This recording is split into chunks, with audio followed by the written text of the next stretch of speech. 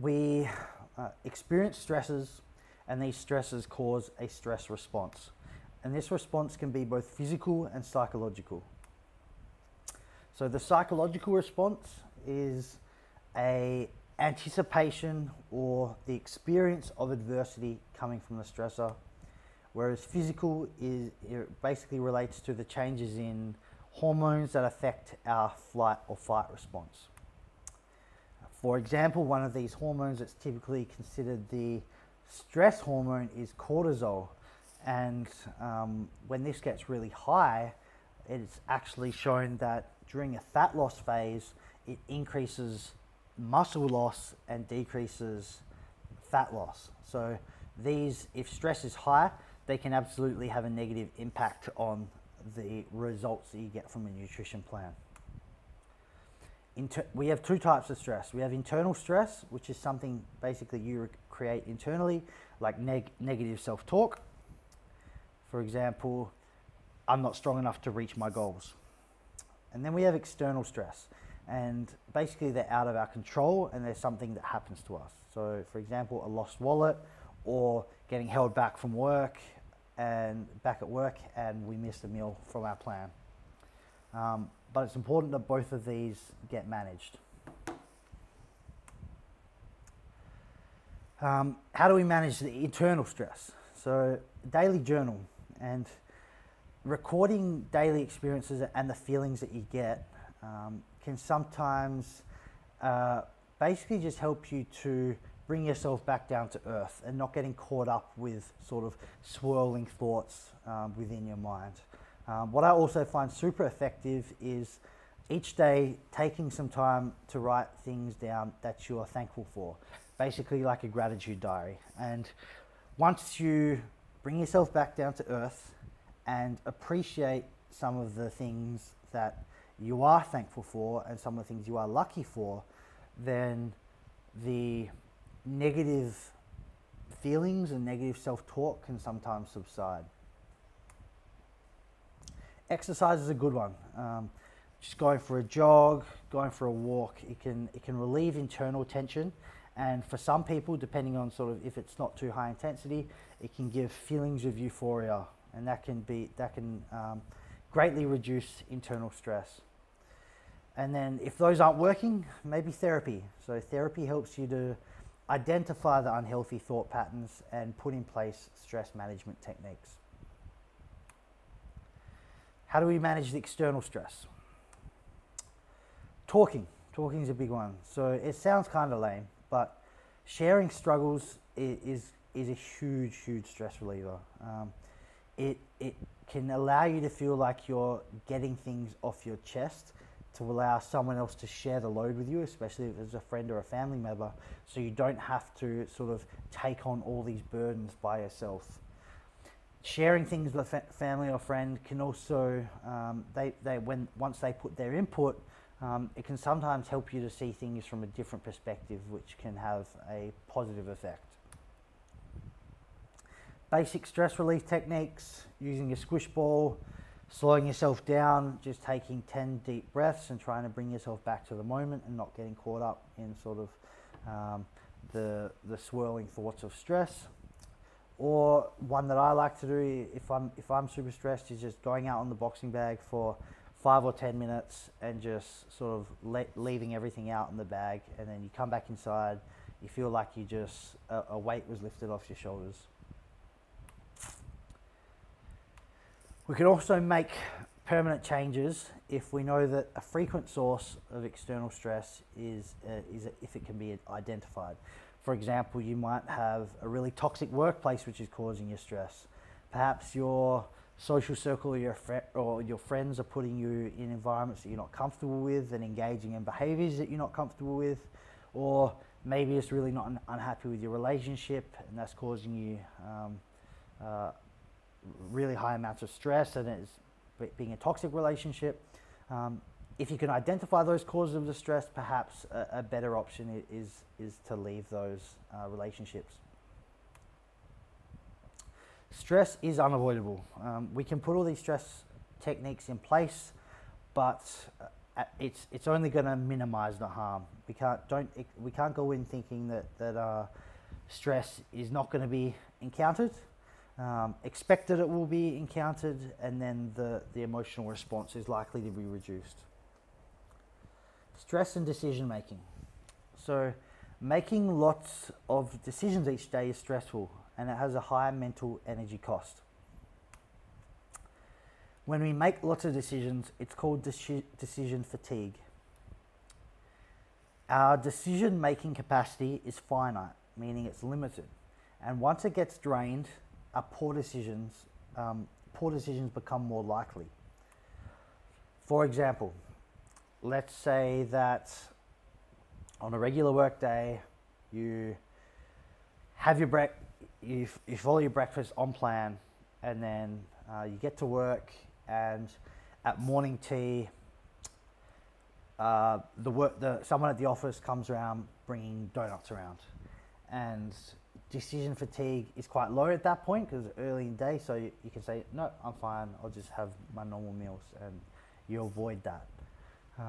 Then maybe later on in the day, one of your colleagues say, hey, do you want to go grab a coffee?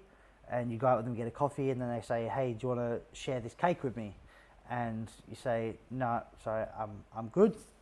And then maybe couple that with a few other smaller decisions made in the day. By the time you get to sort of the end of the day, and you're driving home from work, and you're in the car thinking, okay, what should I have for dinner? Because your decision fatigue is so high, your decision-making capacity is drained, you make a poor decision, and you say, screw it, I'm getting McDonald's tonight. We can reduce stress by making less decisions. Ways we can do this is by following a meal plan. So not having to choose what you're going to make for every meal every day, and having regular eating times. So you say, okay, I know what I'm going to eat at 9 a.m., 12 p.m., 3 p.m., 7 p.m. And then there's very little decision that has to be made.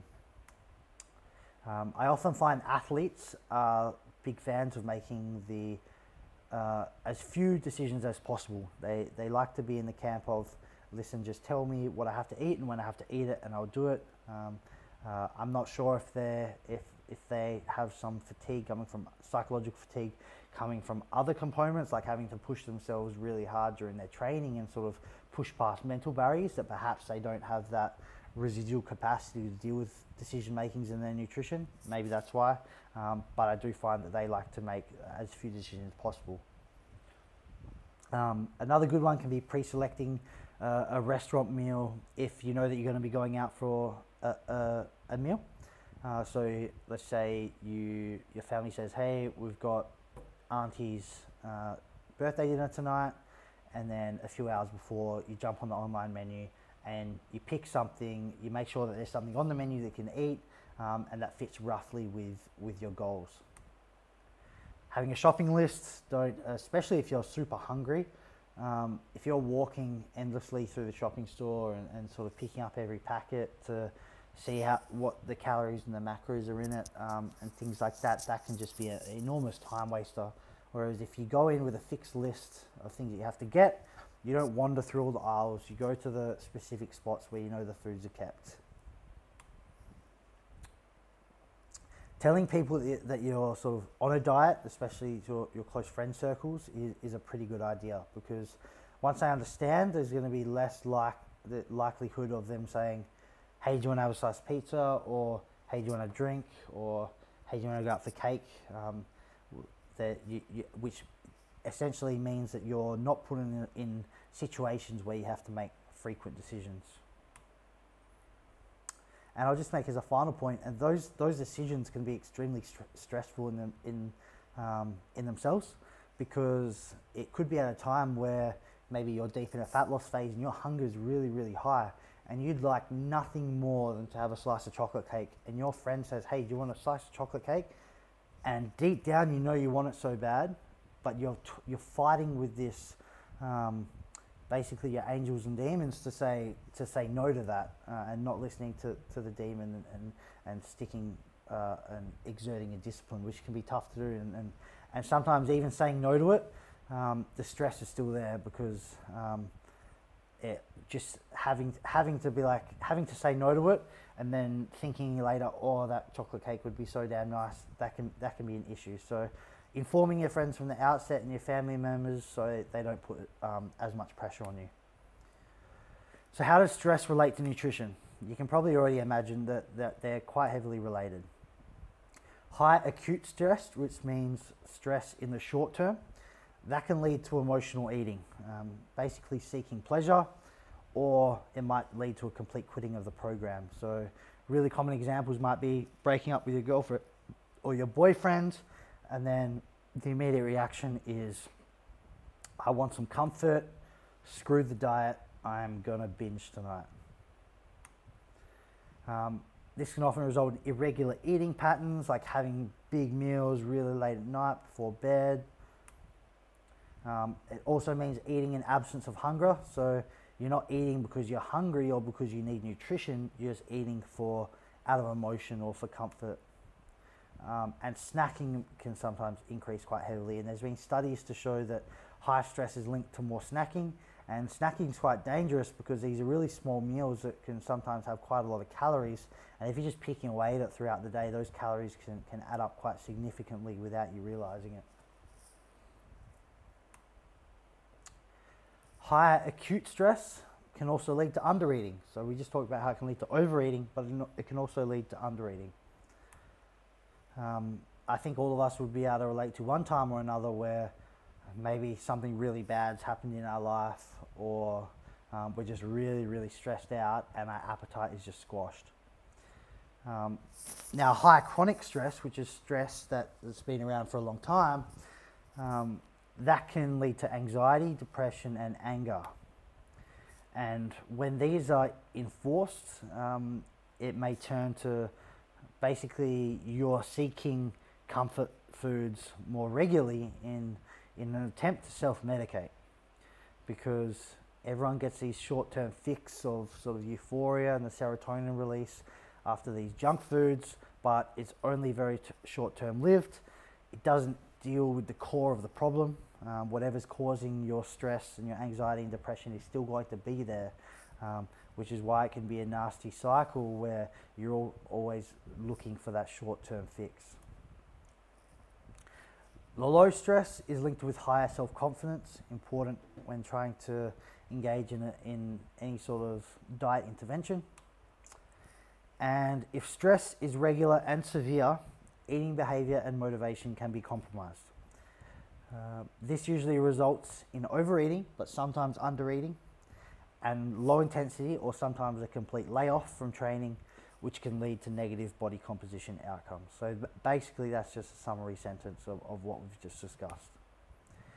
When following any diet, we should make attempts to reduce the stress of the diet, and strategies should be put in place to deal with unavoidable stresses.